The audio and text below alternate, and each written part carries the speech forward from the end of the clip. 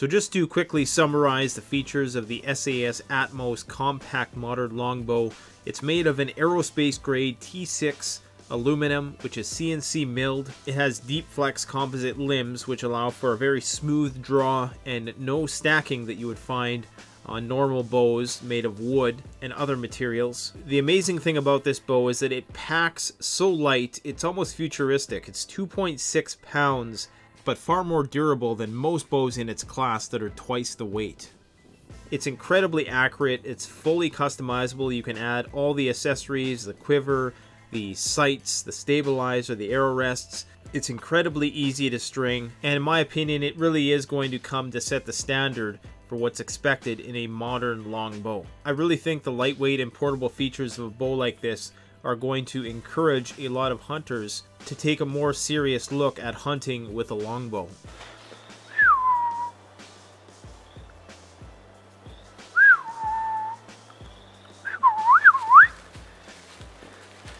Hi folks, Canadian Prepper here. So today we're doing a review for the Kickstarter campaign for the Survival Archery Systems Atmos bow. If you do decide that you want to fund this campaign, I will post a link in the description. I think they've already exceeded their goal. There's a lot of people excited about this bow, and we're going to talk about the reasons why. So let's get to it. All right, so as you guys know, we currently retail the SAS Recon and Tactical Bow Systems at CanadianPreparedness.com. The unique feature of those is that they're very durable. You can store the takedown arrows inside the riser itself. The limbs fold onto the riser. It's one of the most comfortable bows to shoot as far as survival bows go, and you can achieve very high speeds, 200 feet per second. Now, I'm not an archery expert, so I'm just going to give you my layman's perspective of this bow. I've been shooting bows for about 6 years now, off and on. My technique is crappy, and I in no way, shape or form an authority in the field of archery. So I can just speak to this from an average Joe perspective.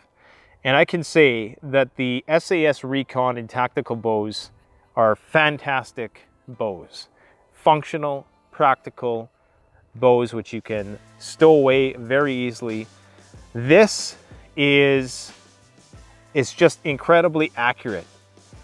It's very much like a compound bow in the sense that in terms of the accuracy of it, once you dial in your technique, you focus on your anchor point, you keep your back straight, you make sure that you're not gripping the riser too tightly, and focusing on your release and focusing on the target. I mean, you do those things, you're going to get consistent headshots at 10 yards every time. It's very hard for me to miss the target with this bow. Of course, it's a takedown recurve, but it's all CNC milled aluminum, the riser, and the limbs are made of a composite material, same limbs as are on the SAS Survival Archery Systems Recon and Tactical bows.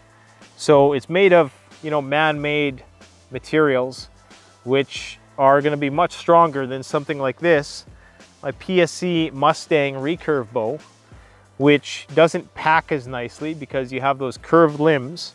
This recurve bow, the way it's designed to prevent stacking, Survival Archery Systems has accomplished a design which is going to minimize that stacking problem and give you many of the same benefits of a recurve bow without having to lug this thing around. Now, this thing is a takedown. As you can see, this is a lot heavier, it's a lot bulkier, and of course, this is how it's going to pack with this wicked curve. These pack flat, so it's much easier to pack this. So it doesn't come with this stabilizer. I put that stabilizer on there.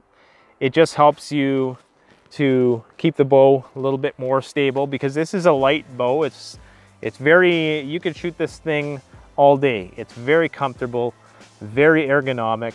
It's got some holes in here to cut down on the weight. I'm sure if I was able to put a couple more days on this thing, I would be consistently hitting the mark at between 25 and 35 yards.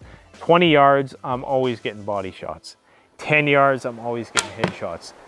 30 yards, I'm getting the odd body shot, and occasionally I'll get a headshot.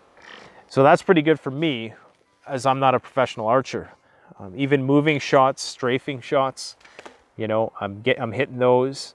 Survival Archery Systems is trying to get away from just making survival bows, and they want to branch out into the broader archery market. And so that's why they made this bow. This isn't not just for survival, although it very well could be because it packs down very nicely, but it's also built for the everyday hunter.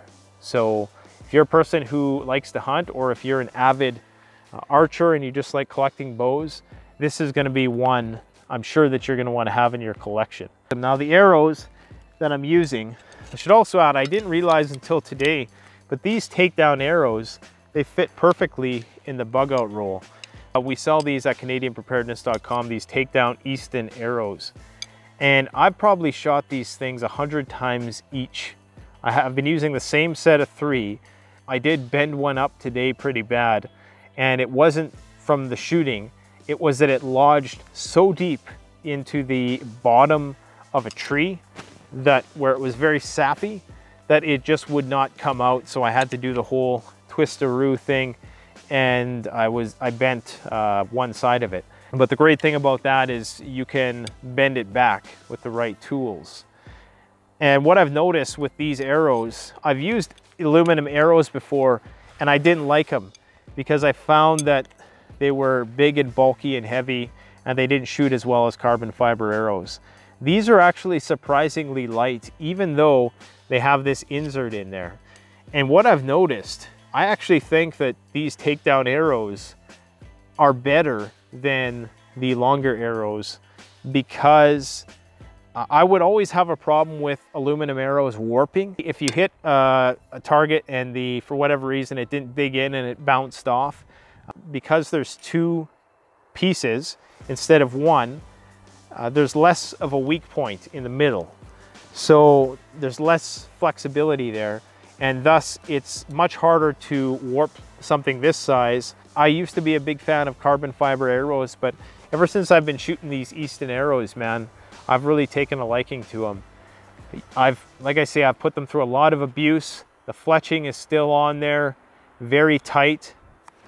I'm just using a plastic rest right now. I'm not sure what it's called, but I really like the rest. I like it much better than the bare rest that comes with the Recon and SAS tactical bows. But these arrows are great. So if you want to pick some of these up, CanadianPreparedness.com. That's where we sell the bug out rolls as well. But I would strongly encourage you, if you are somebody who's really into archery, check out this bow. It really is a fantastic bow. And if I was ever to hunt with a recurve bow or a takedown bow, a long bow, it would be this. Absolutely, it would be this. Because you can put all your accessories on there. You can put the quiver, you can put the stabilizer, you can put the sights and all the rest. So this would absolutely be something that I'm going to really try to dial in. And I'm gonna get some sights on here to see if I can really get dialed in with this bow.